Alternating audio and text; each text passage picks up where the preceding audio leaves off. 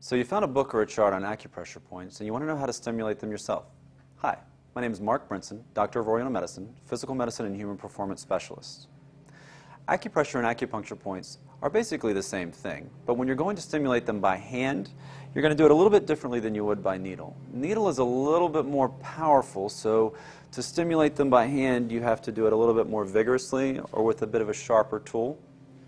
So I'm going to show you on a point LI11 that's right at the angle of the arm, and it's a really good one to practice on because basically you're not going to mess anything up. At worst, you're going to boost the immune system maybe and help with the head and neck.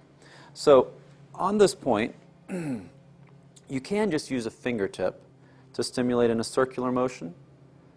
Generally speaking, clockwise and counterclockwise are both good.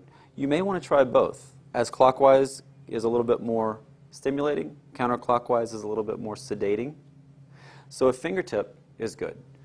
The tip of a nail can be better if you're really specific on a point. So say that you know this point is exactly where you're aiming for, just kind of giving it a little bit of hard stimulation with a fingernail. If you want to get even more accurate, you can use the tip of a head of an ink pen, all right, by pressing directly on the point and giving a hard stimulation. There's also tools that are made specifically for this, but you don't really need those. The most important thing that you can do is be accurate with the points. So make sure that you not only look at the chart, but pick yourself up a book or look online for resources that have the exact measurements of where these points are. My name is Dr. Mark Brinson. Well, wishing you balance and health in your life.